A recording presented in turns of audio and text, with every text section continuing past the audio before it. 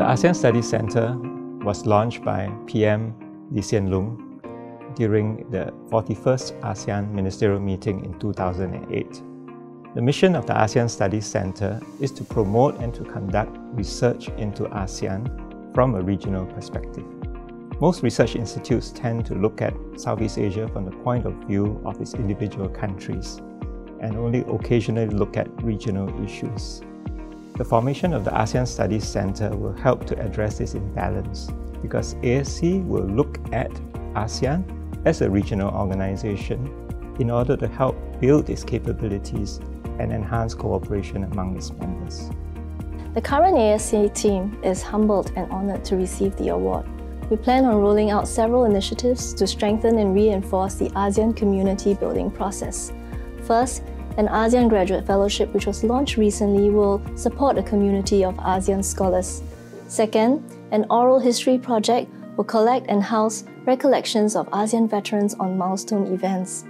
And lastly, an online ASEAN repository will house research works from across the community, and this will help future research in time to come.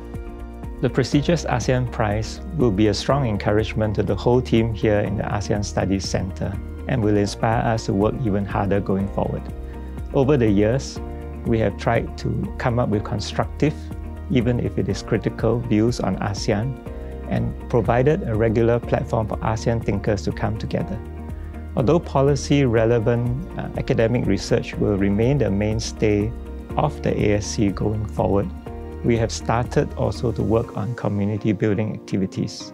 Another new initiative that we have embarked upon is a State of Southeast Asia survey, which has drawn worldwide attention. ASEAN Focus, our flagship publication, has become a popular platform for regional experts and practitioners to explain ASEAN, tell the ASEAN story, and promote greater understanding of ASEAN as a regional organization.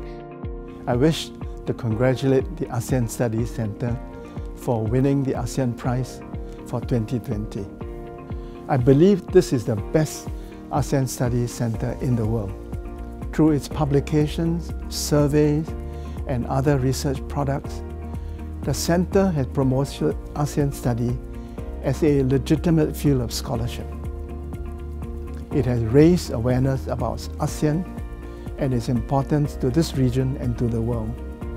It has also helped the ASEAN Secretariat in its work.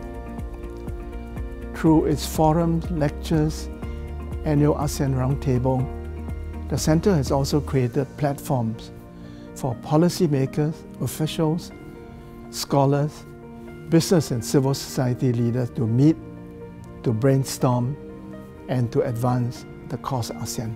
As the geopolitics of the region becomes more complex and the new normal post-pandemic evolves, it will be even more important for ASEAN to have good intellectual research and debate. My team and I here in the ASEAN Studies Centre will do our best to be a thought leader and also a community builder going forward.